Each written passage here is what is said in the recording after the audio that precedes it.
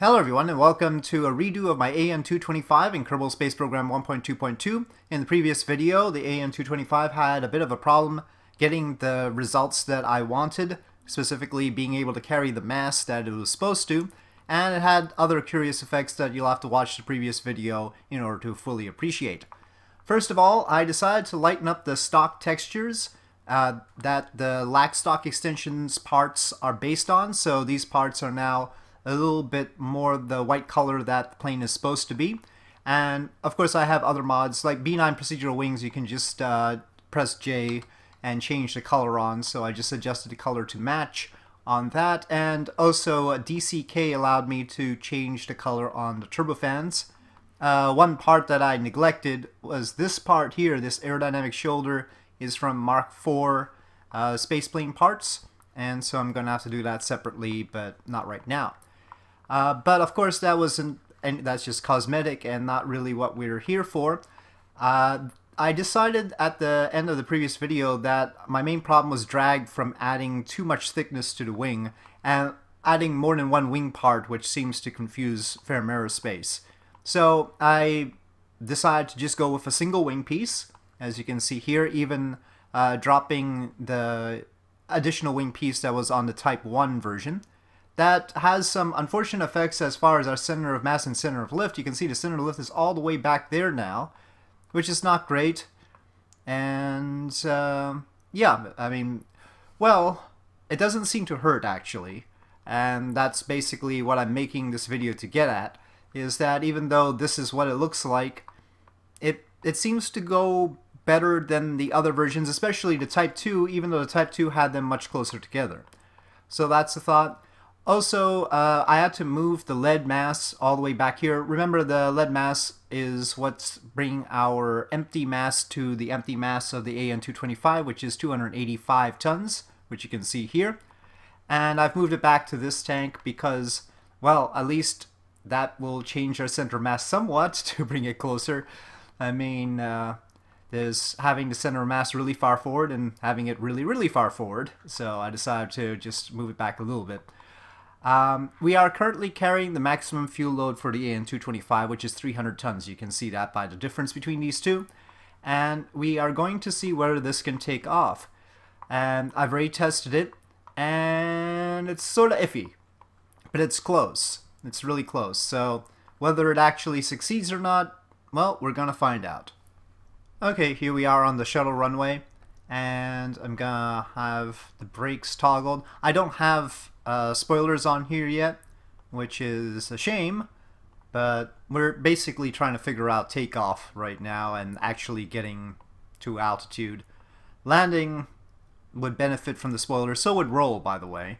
They are used for that, but for now I think I'll be satisfied just trying to get the performance it's supposed to have. So actually not SAS, I'll use the fly-by-wire system. And we are at full, okay, so flaps 2 notches. Okay, flap setting 2, and ignition. And we will wait for the turbofans to spool up.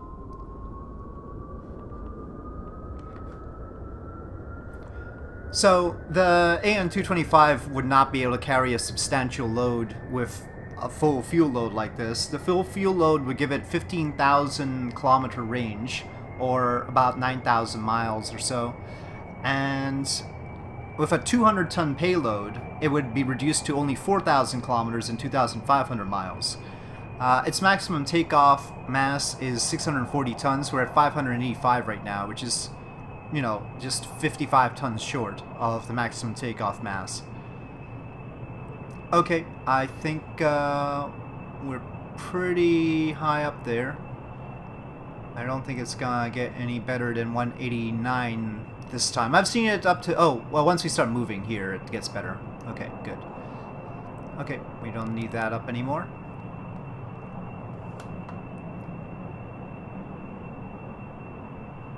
Obviously, tending to one side would be a bad thing, airplane. Okay, I would really like to be able to get off the ground before the end of the runway, of course. So, let's see. Rotating. Well, I sense it. I sense it. Come on. You can do it. Yes. There we go. Okay. We are climbing. But we don't want to lose velocity, otherwise we're gonna stop climbing eventually. I'm not gonna retract the wheels right now because of that problem we had in the previous video. I'm just gonna climb a bit and then retract the wheels. Let's get to 500 meters minimum, let's say. Right now we're at a constant speed.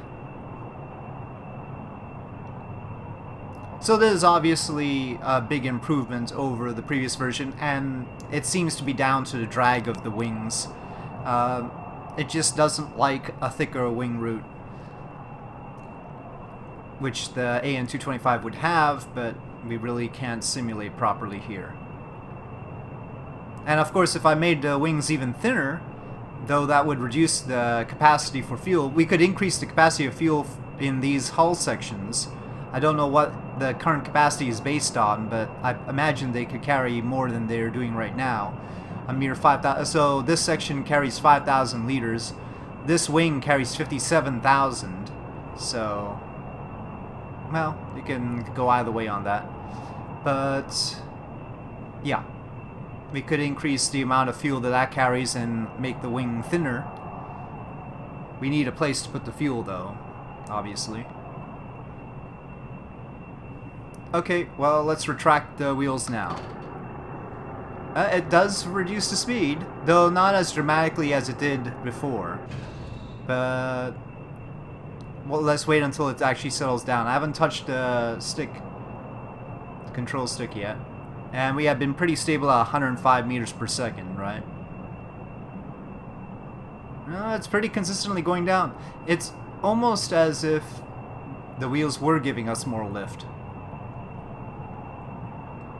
But let's try and accelerate now. It seems to have settled down. We lost in total about 13 meters per second, it seems. And I'm going to retract the flaps somewhat to aid in acceleration before we hit the water.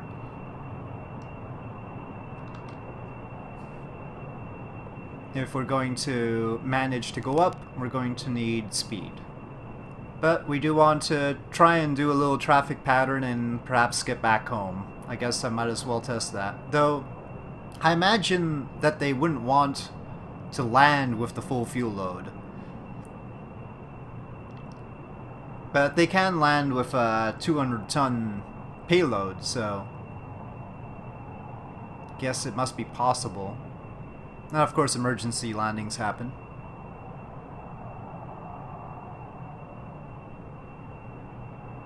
So, taking off, we were on runway 33, so we're turning to 240 right now. Would make sense.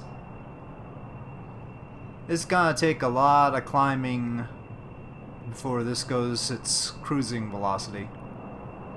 I really don't need it to accelerate right now, because the faster I let it go, the more I have to dump speed when we try and land. Okay, yeah, let me slow down a bit. Let's see. Let's see how much drag it has, or whether we're gonna be in trouble as far as slowing down is concerned. Let's still go up a bit.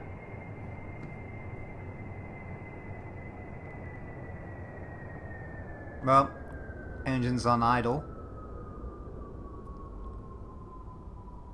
No, it's dumping speed decently. I don't have to go all the way down there. Gotta fix this one part, though. Gonna have to go through all the Mark 4 Space Marine parts and lighten them up.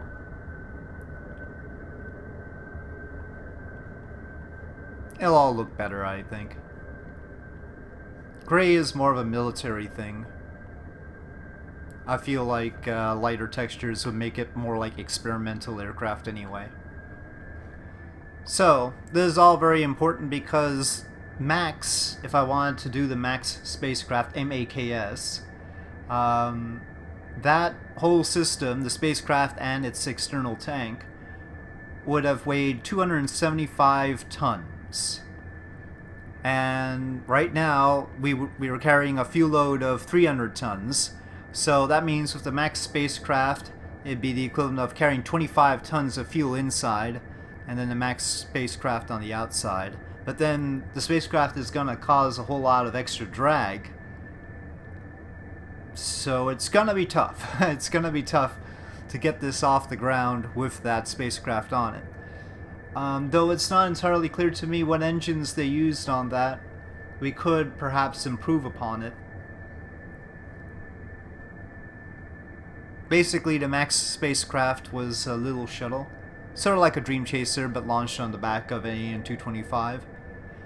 And it had its own little external fuel tank. Little, I say. 275 metric tons is hardly little. Yeah. Okay, well, let's turn towards the runway. And the shuttle runway, of course. We're not going to try the KSC runway. So here's a question. If I drop the landing gear, will we speed up? So, in modifying this, I did start out with the Block 2, or the Type 2, instead of going for the Type 1 first. Because I had also changed the vertical stabilizers.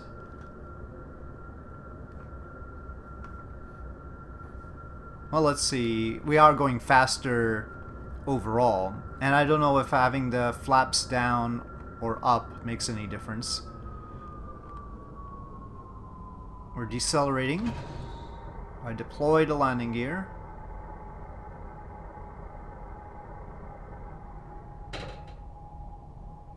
No appreciable effect on our aircraft. Interesting. So, make of that what you will. As long as this flies, I don't care that much. Jeez. A little bit too far to the left. And it's not like the rudders do too much work. Oh. Flap setting 2 right now.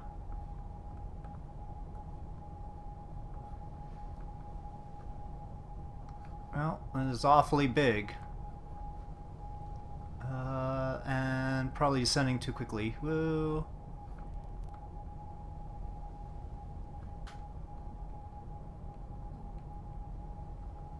Why does it seem like I've got a crosswind going here? Come on. Okay, we have contact with the ground.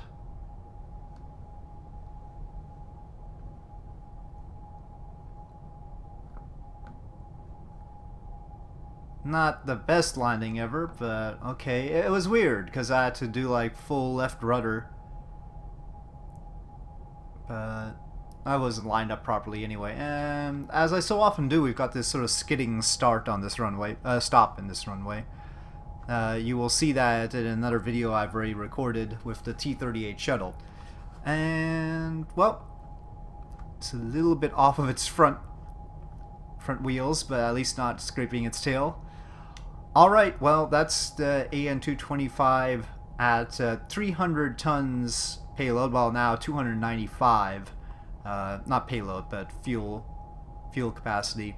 Maybe we should try it out with a lighter fuel capacity just really quickly, just see how it takes off. Okay, so this time it'll have a mere 100 tons of fuel, and thanks to the fact that I've decided to keep the fuel in the tail tanks, the kerosene there, and of course there's still the ballast in that tank as well, the center of mass has moved back towards the center of lift, and we'll see what kind of effect that has. 100 tons of fuel is still 3 hours according to this, which is actually more flight time than this is indicating, because we throttle down for cruise. But anyway, let's see what it does on the runway. I think we have a bit of a problem here. Yeah. I think I was too enthusiastic about moving that center of mass back. And, of course, the way we got the center lift as far back as it was because we removed wing pieces. That wasn't really the best way of doing things. Okay, moving the center of mass back forward again. Okay, well, it's teetering a bit. We still got 100 tons of fuel. Let's just move forward a little bit more. We'll give it a go. Let's see what happens. Hopefully it'll settle down. I'll try and push the pitch down. to start off.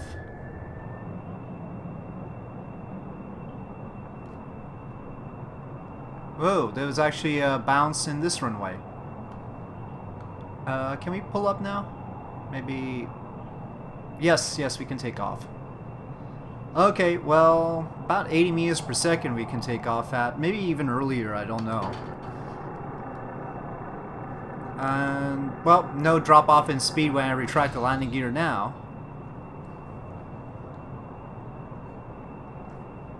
But we weren't actually going as fast as we were when trying to retract the landing gear before. I wonder, I mean, it's a weird idea, but if the landing gear was somehow attached to some ground effect thing, that would probably do it, maybe.